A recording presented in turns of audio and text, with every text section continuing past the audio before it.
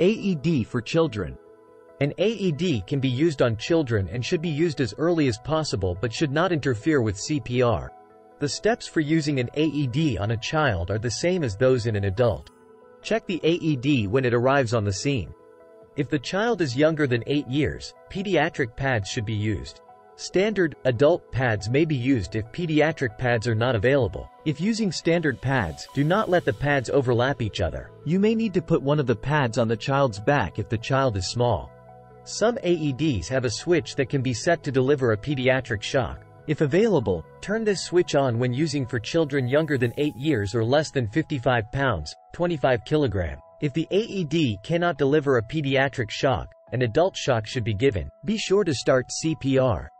To use an AED on a child, do the following. Turn the power on. Expose the chest. Apply pads on the child. Ensure that the pads do not touch. Connect the pads. Clear the child so no one is touching the child. Analyze the rhythm. Follow the prompts. Shock advised, no shock advised, check connection, etc. Resume CPR with compressions.